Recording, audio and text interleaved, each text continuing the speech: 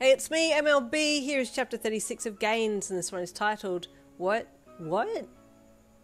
Mina, Tsuyu said directly to the sparkly-eyed, bubbly pinkette. You're always trying to pet people up. It's making Yin uncomfortable, she stated bluntly. Oh my god, thank you so much, Tsuyu, you whimpered internally. She was right. It was making you feel uncomfortable. I'm living off crumbs here. I want a whole biscuit, Mina wailed. What if it's not a biscuit? Hagakure asked. It has to be a biscuit, Mina cried. But you know who else has his eye on Yin? Jirou said calmly from the back of the group, sitting under the shade of a tree with her back leaning up against the trunk. A complete dark horse to this conversation. Bakugou. There was dead silence for a good 20 seconds. All you could hear was the sound of the wind in the leaves, and then the sudden thumping of your heart. Bakugou? You screamed internally. Wait, what? Bakugou? Bakugou? Yorika asked with surprise, mirroring your own internal conversation with yourself. What do you mean, Bakugou?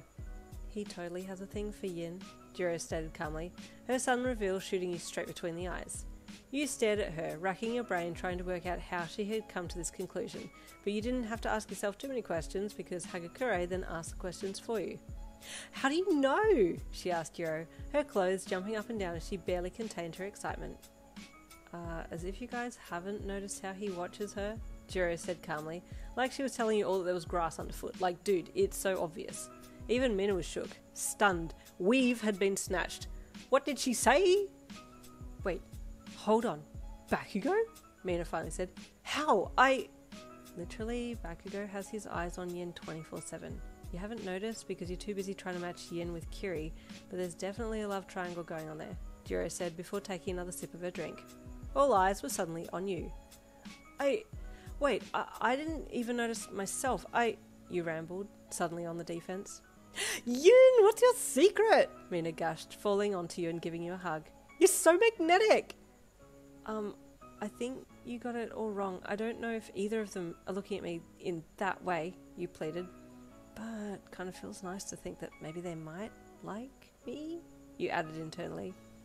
I have to keep a closer arm Bakugou now, Mina said slyly as she sat back down and let you go. Same, Yorika added in mischievously. Guys, you wailed in a sing-song voice, which led to the girls having a little giggle and chuckle about this whole thing. There was more sparse conversation about it, and then it shifted to Yorika and Jirou and their potential love interests, but your mind was still reeling at what Jirou had said.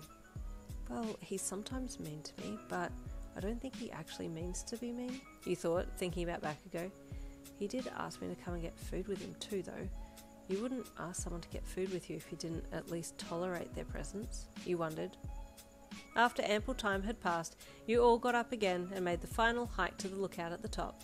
There at the peak of the mountain, in the fresh air watching as the sun slowly sank towards the mountaintops in the distance, you all had dinner. The colours in the sky were gorgeous, soft pinks that blended to orange, blues and yellows. You couldn't have been happier, and the food that you'd chosen to bring with you had been pretty good too. You weren't sure if it was just because you were starving or if it was the outdoors, or the fact that your food was pretty much on par with everyone else's, but you felt so content and full by the time you finished everything. We need to take a picture, Yumomo said once everyone had finished their food. Yes, Mina said excitedly. I need to put this as my screensaver on the laptop. Oh, that's such a cute idea, Hagakure added in. Here looks like a good spot, Ribbit, Tsuyu said, standing in a position that was well lit by the setting sun. Everyone gathered around and smiled for the picture that was taken by Yumomo. Then everyone swapped around so they all had a picture of the group, including multiple funny selfies and other random pictures which were fun. With the day commemorated, you all packed up and prepared to head back down the mountain. Wow, the sun's setting pretty quickly, you commented out loud, stopping for a second to note just how dark it had gotten.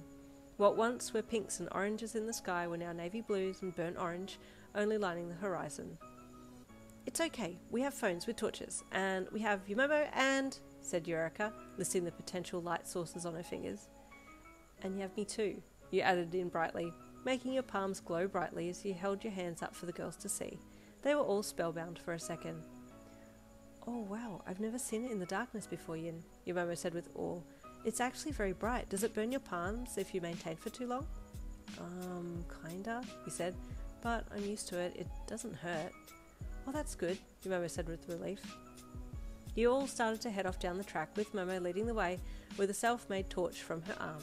Mina in the middle of the group with her phone light on, and you bringing up the rear with your palms glowing. It was enough light to keep everyone well lit, and you had gotten about 20 minutes into the downhill descent when you heard a little whimper. At first you weren't sure if it was just a combination of sounds from the girls in front of you, all blending in together, but then you heard it again and noted that it sounded like it was coming from just off the side of the trail. Instinctively you turned your hands to the side to shine your light over to where you had heard the sound come from, and the girl in front of you, Hagakure, stopped when her light source disappeared. Jirou too looked back as she felt like something had happened. "What is it, Yin?" Hagakure asked when she saw you had stopped. "Shh." You hushed her gently so you could listen. The other girls kept moving on a little way, as they hadn't quite realised that you had stopped, so their voices moved away a bit and allowed you to hear a small cry again. "There's someone," you whispered to Hagakure. "Over there, they sound little." "I didn't hear anything," Hagakure whispered. "Hello?" you called gently ahead, holding your light higher to see into the bushland ahead. There was no reply and you stepped forwards to get a little closer. The other girls in the group had now seen that something was up and came back quietly to see if they could help. "What is it, Yin?" Mina asked as she snuck up beside you. "Oh, here's a bit of drama, a bit of excitement. Stay tuned for chapter 37 coming tomorrow."